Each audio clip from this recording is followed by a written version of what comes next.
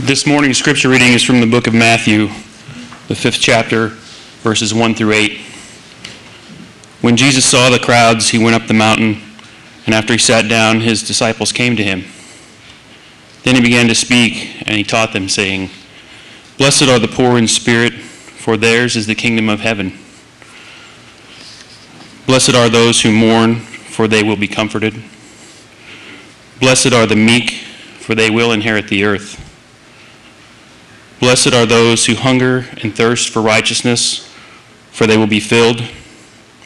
Blessed are the merciful, for they will receive mercy. Blessed are the pure in heart, for they will see God." This is the word of God for the people of God. Thanks be to God. Let's pray together. And Lord, we thank you for giving us a teaching. Lord, I pray you cleanse our minds, cleanse our hearts, to where we hear you and you only. This we pray in Christ's name. Amen. Well, we're going through the Beatitudes, and the Beatitudes are good attitudes to be in. So what are the Beatitudes? Say it with me. They're good attitudes to be in. And today we come across the one, "Blessed are the pure in heart, for they shall see God." Why is there so much emphasis on the heart in the Bible? The reason is that today we see the mind as the center of our will and our determination. But in Jesus' day, it was the heart. And you can see this as Jesus talks about this in Matthew chapter 15, beginning with verse 18. But what comes out of the mouth proceeds from the heart, not from the mind. They didn't believe it came from the mind. They believed it came from the heart. And this is what defiles. For out of the heart comes evil intentions, murder, adultery, fornication, theft, false witness, slander. These are things that defile the heart. So they believed things that were from the heart determined what we did. Not our mind, but the heart. Now, the scripture is, "Blessed are the pure in heart." We like things that are pure. Is there anyone here who likes dirty air? No, we want pure, clean air. Do we like to drink dirty water? No, we want pure, clean water. Do we like food that's been handled by dirty hands, been breathed upon, or sneezed upon? No, we like pure food. We like to have clean clothes. We like to feel clean. We like to have clean houses. Everything. We like to have things clean. We also like the purity of like pure gold, pure silver. We like to have a pure heart. But the problem is, with most of us, we do not have pure hearts. And that is just so frustrating. I mean, really, it is frustrating to not have a pure heart. In fact, Paul is very clear. We all sin and fall short of the glory of God. Paul is very clear. He says, no one is good. No, not none. Not any. Not one. And Paul, not Paul, but John puts it this way in 1 John chapter 1, verse 8. "If we say we have no sin, we deceive ourselves, and the truth is not in us." We're dirty. Now, I don't say that to condemn, to point fingers, because I'm dirty too. We're all dirty. And that's frustrating because we don't want to be dirty. What leads us to being dirty? Just as an oversimplification, but if we're all just following Christ, we wouldn't have the dirt. But the reason we have the dirt is that we prefer to follow the temptations, and we follow the temptations. We prefer the temptations, the things that we are tempted by. Because if we were following Christ, we wouldn't be following these temptations. And right now, some of us don't want to give them up. We just don't want to give up our dirt. We want to hold on to it. At the same time, we don't want to have it. So we're kind of mixed up. But Jesus puts it this way in Matthew chapter 6. "For where your treasure is," that is your priorities, the things you really don't want to give up, "where your treasure is, there your heart will be also." That's it. Now, before any of us go too much further with this, let's deal with an issue. A lot of us say, "Yeah, I know I'm dirty, but I'm not like them." You ever known people like that? I'm not like those who don't go to church. I'm not like those people who are so immoral. I'm better than that. I know more. I understand more. I'm more of an intellect, or I am a more moral person. I do good things. I'm just as good as anybody else. You know what this is called? It's called the worst sin of all. The sin of pride, sin of comparison, sin of I'm better than, I'm not like them. And this is what Jesus is getting to with the scribes and Pharisees when he says, woe to you, scribes, Pharisees, and hypocrites. And in verse 24 he says, you blind guides, you strain out a net, but you swallow a camel. What's the camel? The camel is the worst sin of all, pride. Look at me, how good I am. Or look at, I'm just as good as anybody else. We hold on to that thing that we don't think it's for us. We swallow a camel. So how do we get clean? Is there anyone that wants to be clean? Clean heart. How do we get there? Well, it goes back to the scripture. Blessed are the pure in spirit. Pure in heart, I'm sorry. Blessed are the pure in heart, for they shall see God. Look at the word blessed again. Those three uses of the word. First, the Hebrew. Remember, means bended knee. You bow down. What does that mean? That means you give up the fight. You stop fighting saying, I want to hold on to this. If I finally say, I just can't do it anymore, I've got to give up the fight. I've got to give it up. I cannot clean myself. Today, you're wearing clothes. At some point today, it's going to need to be cleaned. Can the clothes clean themselves? No. And neither can we clean our hearts. Only God can clean the hearts. So that means we have to give up the fight to let God clean the heart. Have you ever tried to help someone and they wouldn't let you help them? Well, here God wants to clean our hearts. The only way we can let God help them is by surrendering the fight and say, Lord, I give it up. This is exactly what David's going through in Psalm 51, where he says, for I know my transgressions, my sin ever before me. In other words, we know what the problem is. It's always out there. It just won't go away. I can't get rid of it. I can't shake it off. I can't wash it away. So he says, wash me thoroughly. You see, he's admitting, you have to do it, God. Wash me thoroughly from my iniquity and cleanse me from my sin. I can't do it. Verse 7, purge me with hyssop and I shall be clean. Wash me and I shall be whiter than snow. He admits he can't do it. And then in verse 10, create in me a clean heart, O God, and put a new and right spirit within me. I can't do it. But then he acknowledges the way what he has to do to let God do it is stop the fight. And he says that in verse 17, the sacrifice acceptable to God is a broken spirit. A broken and contrite heart, O God, you will not despise. He gives up the fight.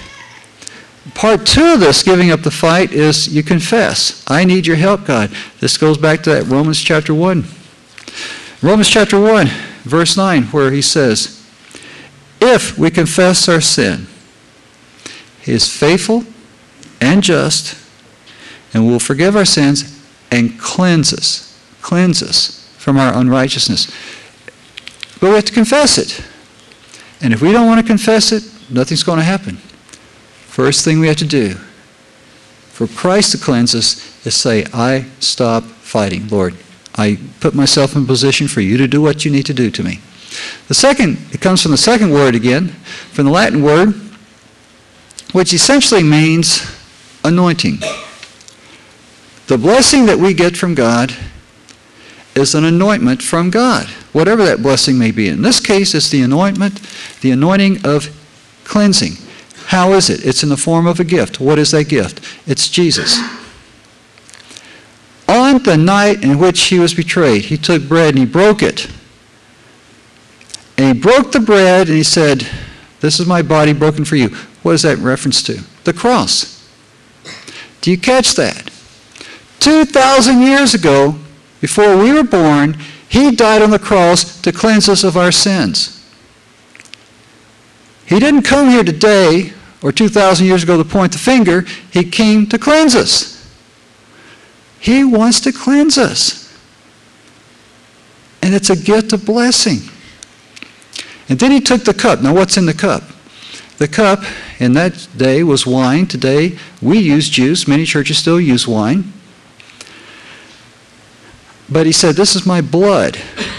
Why did he say blood? Well, he shed blood. Remember, the heart was the center of the person's will. What flows in and out of the heart? Blood. In Leviticus, several times God says, you are not to eat the blood of the animal. The blood is the life of the animal. They believed that the blood of a person was the life of the person because it's the life that flows through and from the heart. And so when we receive the blood of Christ, we're receiving the life of Christ that flows through every part of our body. And what does blood do? It cleanses of the impurities and it takes nourishment, oxygen that the body needs.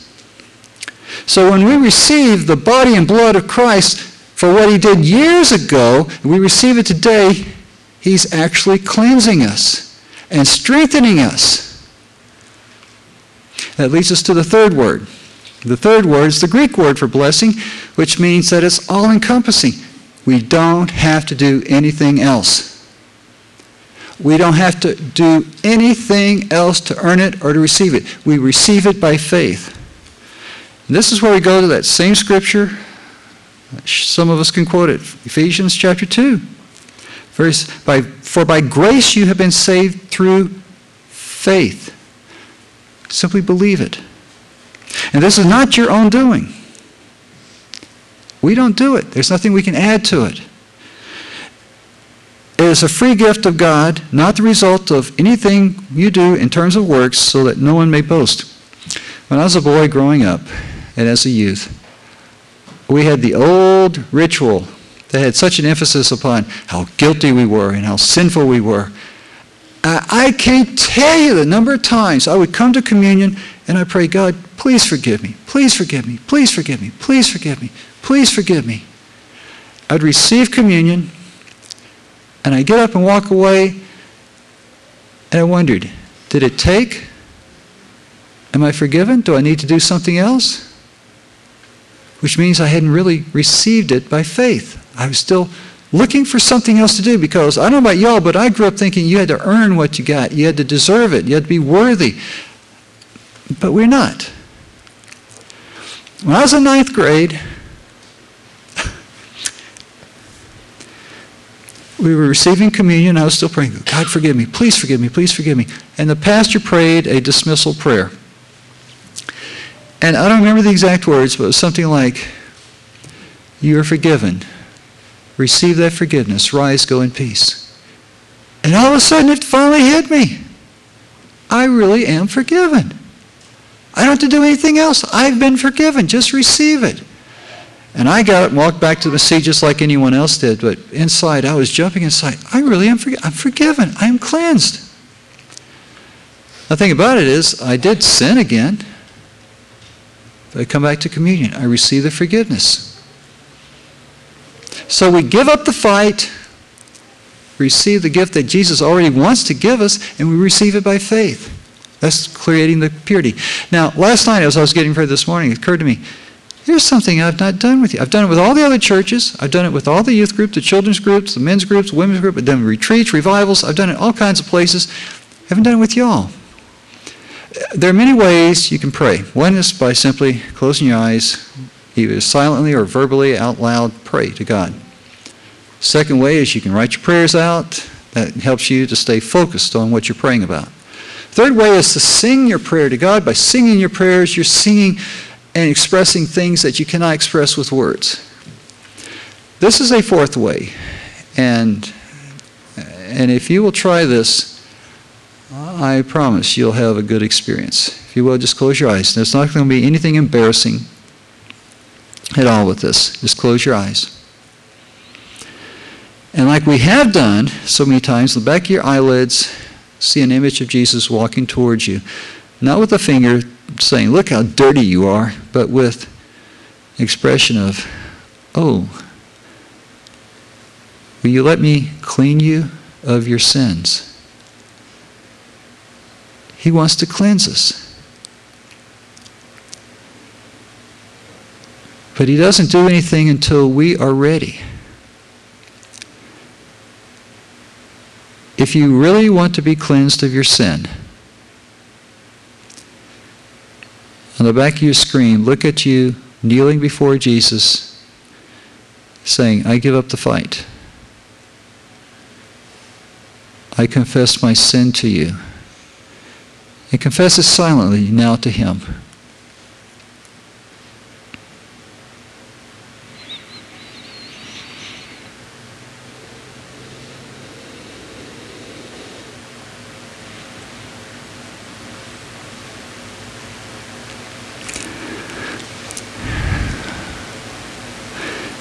And Jesus says, thank you. Now, the second part is he's going to touch us 3 times. The first touch is he touches us. Imagine at the foot, at your feet, there's a plug like a drain. He's going to unplug. And just imagine all that dirty water in your body just flowing. And you feel it flowing out. All the sins, every sin, every attitude, every negative thought, every memory, every shame, all guilt.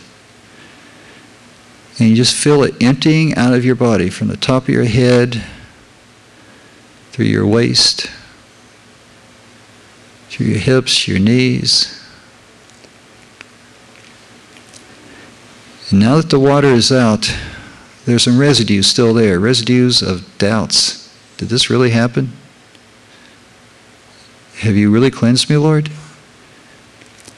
And like in a bathtub, there's residue there, and so it has to be rinsed. And so Jesus touches a second time, and as he does, he just, if you will receive it, he will rinse, starting with your head.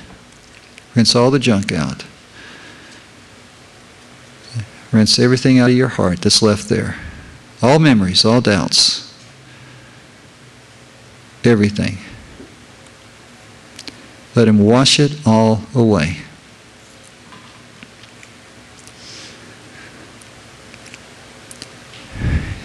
And now Jesus touches a third time.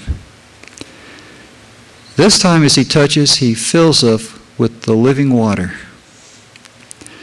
The living water of his presence, the living water of his Holy Spirit, the anointing of his Spirit. He fills us with fresh water that's clean and pure, of nothing but the Holy Spirit.